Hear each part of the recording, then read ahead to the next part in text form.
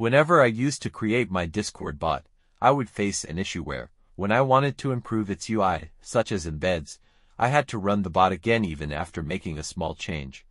After that, I had to run the command in Discord, and only then I could see how my embed looked. This process would take up a lot of time, so I thought about what could be done to fix this. I know there are some websites that probably do the same thing, but I'm not sure.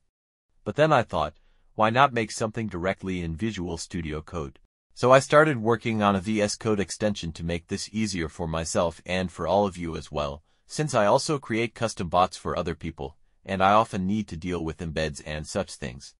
So, I began working on it, and now I'll show you what I've created. I wouldn't say it's incredibly helpful, but it can be somewhat helpful for you, so, let's go.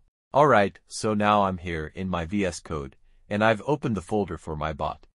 Let's go ahead and design a small welcome message using my VS Code extension. First, go to the Extensions tab and search for Discord Embed. You'll see it appear at the top, so click on it and install it quickly. After that, I'll create a file and write some basic code. Now, there are two ways to run my extension. First, you can run a command by pressing Ctrl plus Shift plus P and then selecting Show Embed, which will open it. Secondly, after you've installed it, you'll see a button at the bottom of the screen. Clicking on that will also open the window. So, this is the complete interface. Here, you'll find a lot of options. First, there's the color option, where you can change the color of your embed. Next to it, you'll find a plus button with many options, like adding more fields. Some other options are currently disabled because they are already part of the embed. When you hover over any element of the embed, you'll have the option to remove it. After you do that, you'll be able to add it back if needed. There are also zoom in and zoom out buttons, so you can adjust the view to your liking.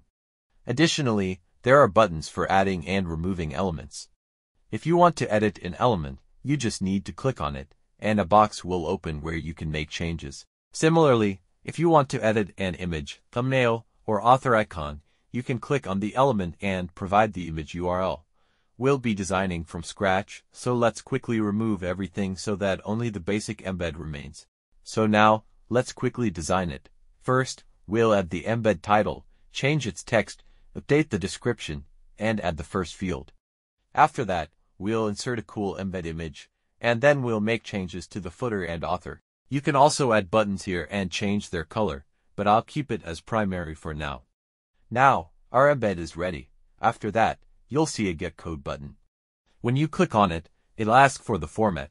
If you want the JSON format, click on that. I want the builder format, so I'll click on that, and it will copy the code. When I paste it here, I'll just need to write 1 to 2 more lines of code, and it's done.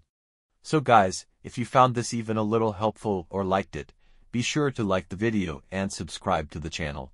And definitely give this a try.